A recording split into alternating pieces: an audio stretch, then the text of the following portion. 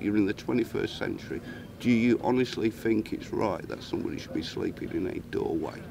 When you walk past, the one thing that I've learned over the years, right, is that when I wake up in a doorway, is the thing that I notice is people's legs walking. They just walk past because there's nothing they can do at this point in time to help that individual. Homelessness is an issue in the city, but perhaps social media is a new way to tackle the problem. It's turned out to be quite a successful Facebook page in terms of that lots of homeless people actually read it, follow it, lots of people that work in the field of dealing with homelessness, whether they work for agencies or whatever, actually are part of it. We have other campaigns that are involved in it, and we're just part of a campaign as well. We're part of we're just a little thing in a bigger picture, and the bigger picture is we want something done about housing in this country. The hostel system does not work. Norbert set up the Facebook page Homeless Britain 2 years ago. I don't want to waste my time moaning about being a homeless person. I want to actually try and get homeless people, get people together, and let's do something about this situation. Self-help.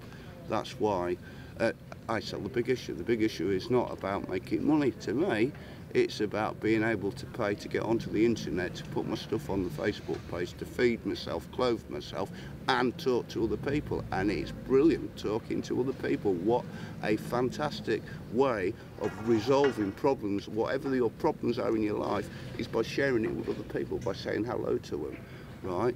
It's not about the money, it's all about the love.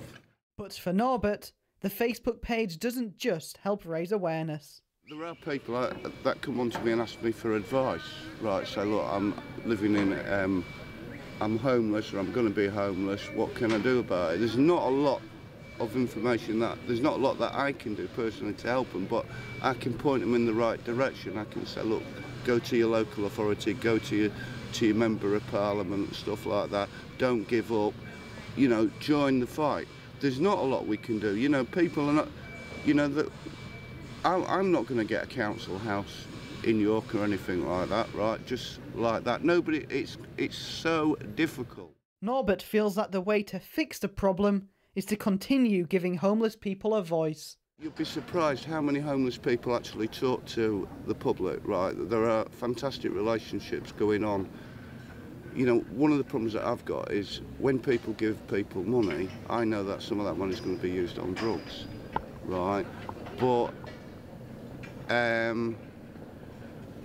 then slowly these people are actually talking to members of the public, and some of them are actually being pulled back by the members of the public as well, actually facing their issues, doing it because they've got that support. Not everybody is like that, but there is, it's there, right? But like I say, what we need to do as a society, the voice, when you say, do homeless people have a voice? We have a massive voice. We made that voice heard, right?